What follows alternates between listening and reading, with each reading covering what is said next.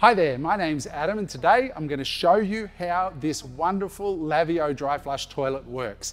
This video is perfect if you've just bought one of these systems or if you're doing your due diligence to better understand how they work. Now to kick things off, I just want to explain quickly what is inside the body of the toilet that isn't already taken out here on the table. So aside from what you see on the table, there is a battery in the back here, a rechargeable battery, which we're going to show you how to activate in just a moment. There is a fan that makes the bag inflate and vacuum and wrap and do all that stuff that you've probably seen already on the internet. And there is a motor underneath here which spins around like this inside of here. What that actually does is it spins around this receptacle here which sits inside of the body of the toilet when it's all set up, and it turns it around, which is what actually wraps the Mylar bags for you. Now what's really important to understand, when we put this inside of there, it's very important that the male part of the motor that you just saw on screen fits into that square. If this is all wobbly inside there, it's because you haven't jiggled it around and dropped it down onto that motor. So make sure that when you put the bin inside the toilet, as we're going to do in a moment, that it drops down, and you'll know when it's in place because you'll hear it going back and forward. In fact, I might just do a quick demo of that now. I'm going to open the lid here. I'm going to put this over into the toilet and we're going to play with it here, and you'll hear it go clunk like that. And you'll see it turning like this. You'll be able to hear the motor winding when it's on that male part correctly.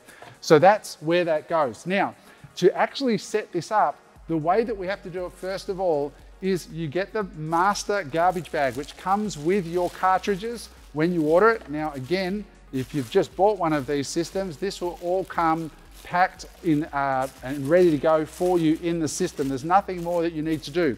So you simply put that garbage bag liner inside the white bag, then you get the elastic band that comes with it, and you put that elastic bag down over the toilet. Now, what I would do next is put that into the base of the toilet and being sure that it's locked in there correctly, like what I just showed you, which it now is. Now, the next step, of course, is putting your bagging cartridge. This is the Mylar bagging cartridge that you've seen in all the videos. There's about 5 meters of Mylar bag inside of this cartridge. And what you want to do is you want to make sure that the hexagonal shape of the base lines up with the hexagonal shape of the garbage bin, so that when the garbage bin turns inside, it's twisting those bags for you. So that's all you do, is you pop that in there and you push it down to the bottom. And then the important part is on this rim, you'll see there's 2 little indentations, one there and one there. And we want to make sure that we line those indentations up with these 2 parts of the toilet seat. That's all you need to do. And then the last step is you grab this little piece here and you pop that over the top. And now we have the bin in there with the master garbage bag over the top. We've got the cartridge sitting in there and lined up correctly, and we've got that there ready to go. So what we're going to do now is we're going to spin the toilet around and show you how to set it up for your first use, because if you've bought one of these toilets, it will actually come all set up correctly like what we've just seen there. I would just check to make sure that the bin is in place inside the bin correctly by just gently turning it, see if you can hear the motor winding, but otherwise it will be all good to go. So what I'm going to do is I'm going to turn the toilet around so you can see the back of the toilet and what we need to do when we're going to do this initial setup. Because what we want to do is we want to get that bag that's in there, we want to get it sucked out nice and wide and clean, so you've got that big, clean, fresh bowl for the first use. Now, the very first thing we need to do is we need to pull out these wires, and there's 2 wires that are going to come out the back. The first one with the red and the black, this is your charging point. Now, this here is what you will run. There's in the box a cord that runs to the wall where you can just charge that into the wall, and you should charge this battery up for 1 hour a month, no more, and when you're done, completely disconnect it from the wall so it's all done.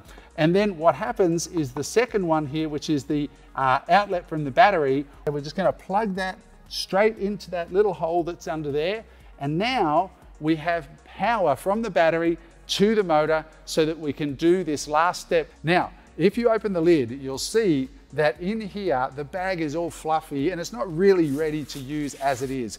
The battery is connected. So what we want to do is start the flush cycle by pushing the flush button, and that's going to suck the bag out to the sides of the bowl and make it ready for the first use. But we're not going to let it run its full flush cycle where it twists the bag and all does all that. All we're gonna do is pull it out after 2 seconds to create that fresh bowl. When it's done, we just simply plug the battery back in and we are good to go. So here's how you do it. You have one hand on the battery at the back, just to that cord, and you have one on the flush button. You flush the button, you see it's a nice full bowl, about 2 seconds, then you unplug at the back there the cord, and the bowl is now clean and ready for use. All you need to do now is plug that battery back in and you are good to go with your brand new Laveo dry flush toilet.